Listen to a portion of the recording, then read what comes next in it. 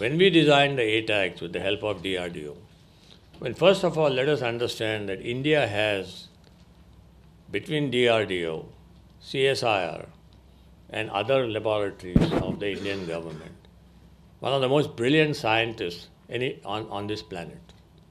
Okay, the IITs, you name it. One of the brilliant scientists. I mean, they can just do amazing work.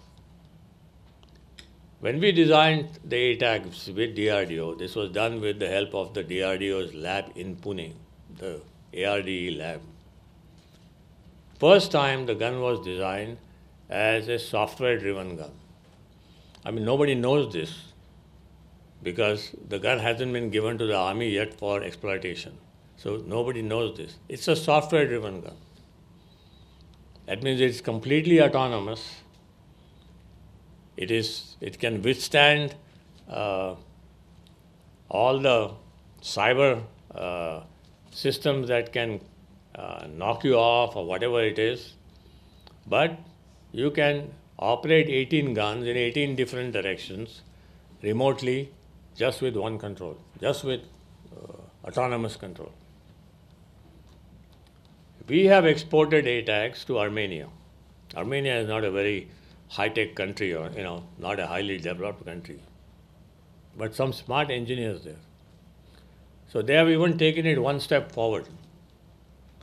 They fired the ATAGS and they found that at 45 kilometers, that's our official maximum firing range for standard ammunition, actually it is 48.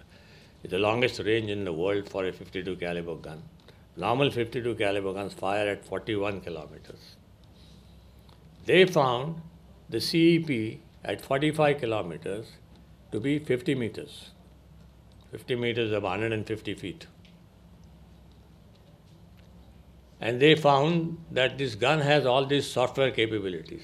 And it's an electric driven gun. It's like a machine tool with ball screws. So they put a new technology, which we are now incorporating for the Indian Army. They put a little bird on it, that size, with a camera and communication to the gun.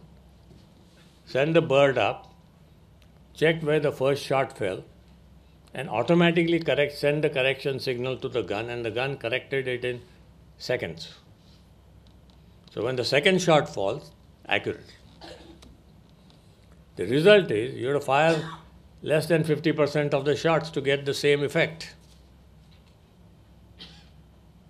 So there are so many technologies that we have which we can exploit.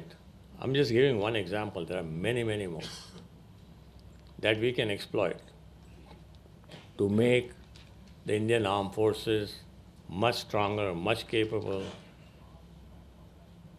to fight, whether it's a 2.5 dimension war or whether it's a multi-dimension war.